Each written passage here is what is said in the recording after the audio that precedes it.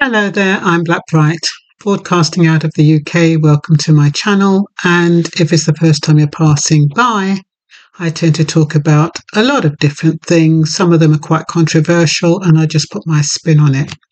Now, normally I talk on topics where I've had a video or some information 2 or 3 times.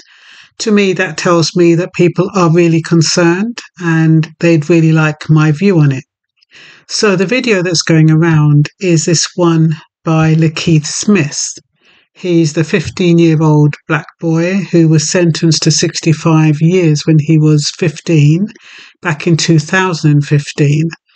And the video is comparing his sentence to a white boy where a death was involved and he was seen on the same day in the same court by the same judge. And so I'm going to let you see the video, and then I'm going to give my 2 pence like I normally do.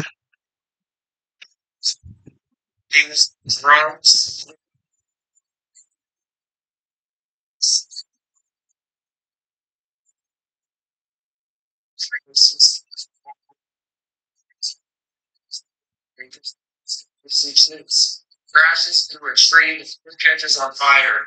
His girlfriend is in the passenger seat. She dies in the fire. This is who he is talking about. This is Wesley Phelps. He's 28 years old.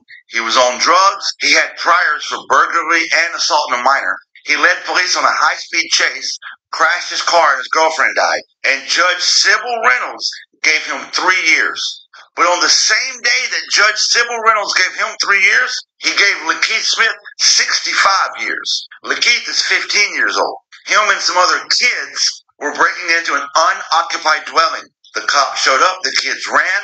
The cop shot Adante Washington, which is Lakeith Smith's best friend, shot Adante in the back 3 times. Due to Alabama's felony murder law, Lakeith Smith was sentenced to 65 years for the murder of Adante, even though he didn't hold the weapon or shoot anybody. This happened on the same day, in the same court, by the same judge. 28-year-old who's actually responsible for somebody dying. 15-year-old who's actually not responsible for anybody dying. 3 years, 65 years. Okay. If you can't see the problem here, yeah, he's just going to talk a bit more about that, and he's saying it's racist. But of course,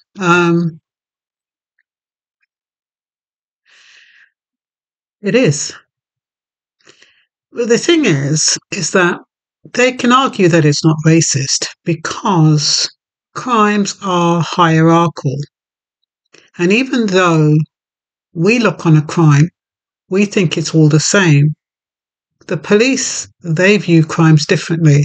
For example, theft of a car is not considered as serious as theft of a house, residential burglary. Residential burglary is considered one of the most severe types of burglary. Then you can argue manslaughter, which is how his partner died when he was when he was speeding away from police, is not the same as felony murder, which is considered first-degree murder, even though Lakeith Washington wasn't guilty of pulling the trigger. The thing is with felony murder is that it has an accomplice element. So that means if you're committing a crime and somebody dies, whether it's the police that kill that person or not, or kills several persons, you can be charged with that murder because that murder took place while you were committing a crime. Now, I don't understand how that's fair, but that is why he got 65 years. It's now been reduced to 30 years, but 30 years for robbing and burglary is still a hell of a lot of time.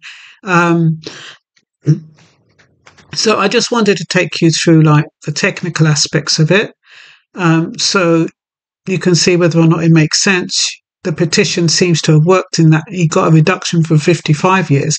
Well, it was 65 years when he was 15. And in 2019, they reduced it by 10 years because they couldn't have the crimes punished consecutively. So they shaved off 10 years. So it ended up being 55 years. And now, I don't know if it's because of the appeal or what, it's now 30 years. He served 8, he's now 23.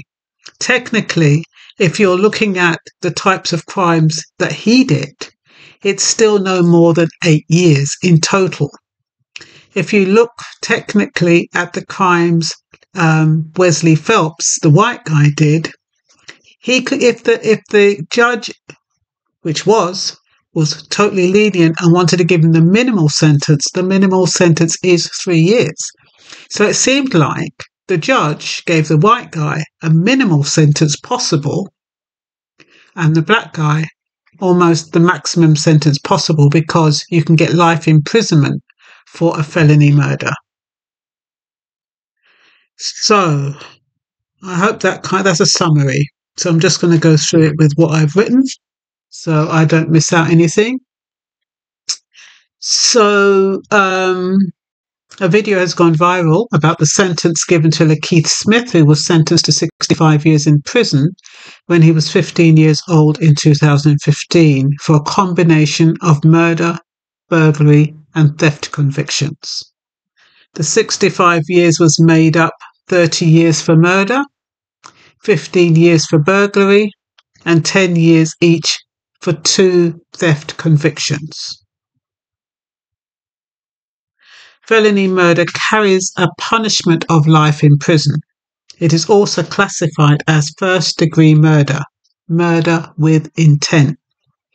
But this particular felony murder charge has an accomplice element where a defendant taking part in a crime can be charged with murder if the death occurs during the crime.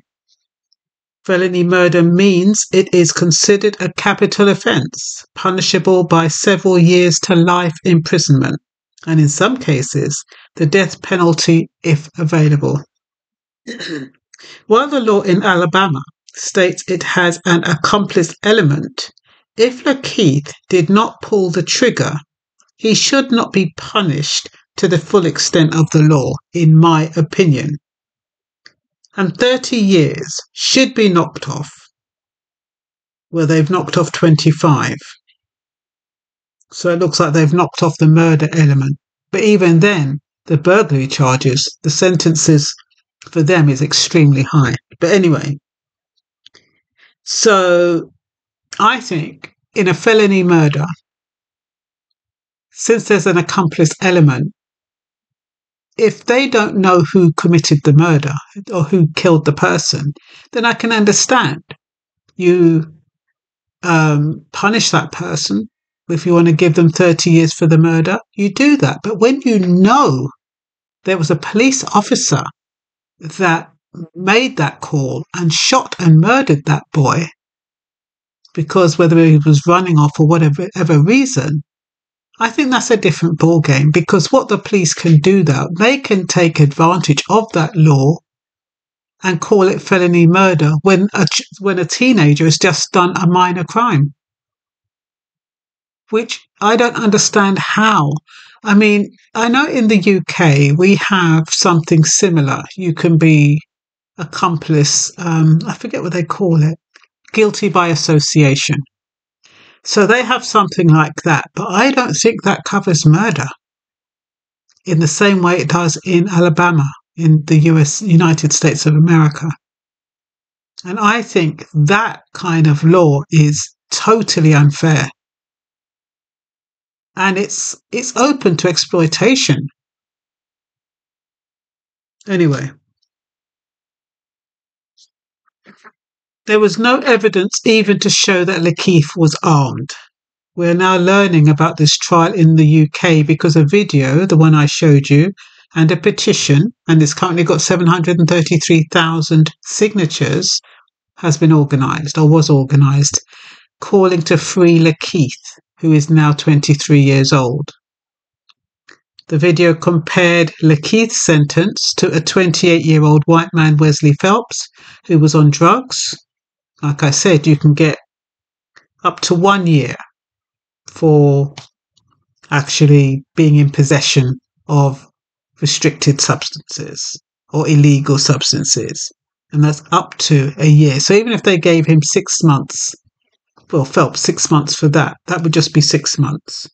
The previous conviction for sexually assaulting a minor, that carries 2 years to 19 years, depending on the degree of the assault. Now, supposing the assault was minor, that would give him 2 years, if you're looking for the least possible. And then the car theft, that you can get 6 months to 7 years. I guess it depends on who it is. If it's a white bloke, they might get 6 months. If it's a black bloke, they might get 7 years.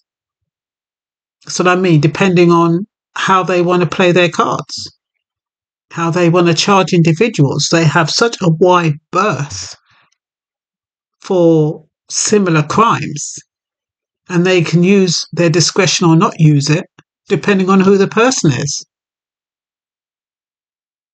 or how sympathetic or empathetic the judge is.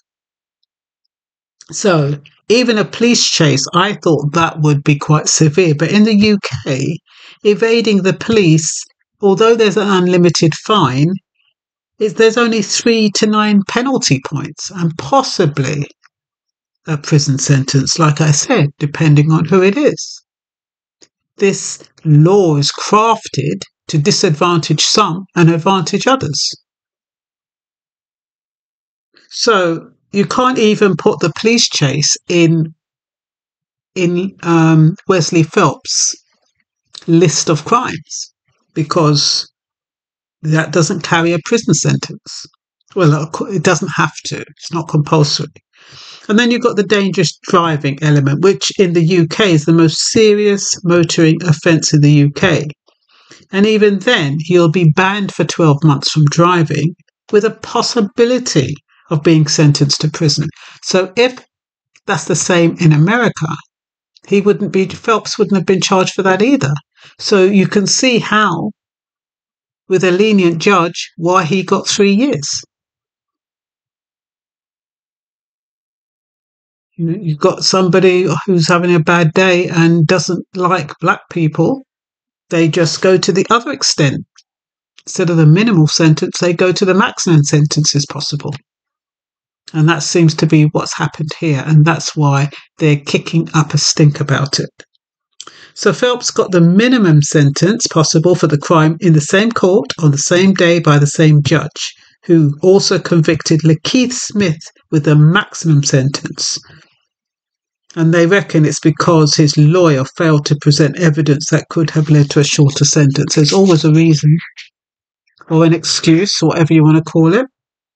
His co-defendants, Lakeith's co-defendants, also under 18. There were 2 17-year-olds. One was served. No, there was two under 18s. One was given a 17-year-old sentence. No, sorry. There was 2 under 18s. Both were given a 17-year-old sentence, and both served just 14 months. And one received a 28-year sentence, but it didn't say. But I think he had previous felony charges, so they didn't say if his charges were reduced. So Lakeith's lawyers are trying to get a 32 motion filed to get the sentence reconsidered. I don't know if that's pre the 30-year, the shaving off of the 25 years. Is it 25 that they knocked off? Yeah. I don't know if this is prior, because this is 3 days old. I believe the petition needed to be signed by the 21st of March. Yeah, I think it was the 21st of March it needed to be signed by, because I know when it was sent to me, just missed the deadline. But, so I don't know if this 30 years that's been shaved off was as a result of the petition. So,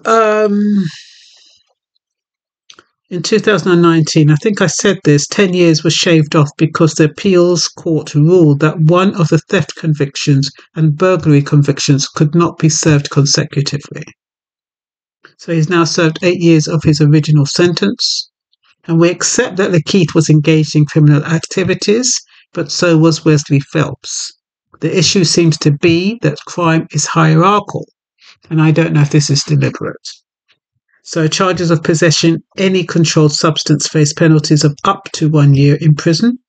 Theft of a car is not considered as severe as theft from a residential property. Manslaughter is not considered as severe as first-degree murder, like I said, even though Lakeith didn't pull the trigger. And so Lakeith was found of felony murder, guilty of felony murder by association, by being in a crime scene when somebody dies. So he takes that on. He's also found guilty of first-degree residential burglary, which is supposed to be one of the most severe types of burglary. And so while burglary and theft of property can be played down when comparing one type of theft to another, it can have serious consequences. So teenagers who think about committing such a crime can find themselves serving between 6 years to 10 years, depending on the circumstances, or less than that, depending on who you are. So technically, for the actual crime Lakeith committed, which was theft and burglary, he's actually done that time. 8 years would cover the time for those two actual crimes, which is why the petition was going around to free him. So Lakeith Smith's got another 25 years shaved off. I don't know, like I said, if it's as a result of the petition. So now he's serving 30 years in prison instead of 55, which is still too long, considering his actual crime and considering he was 15 years old. So I hope that gives rise to some debate, communication, and let me know what you think. Bye-bye.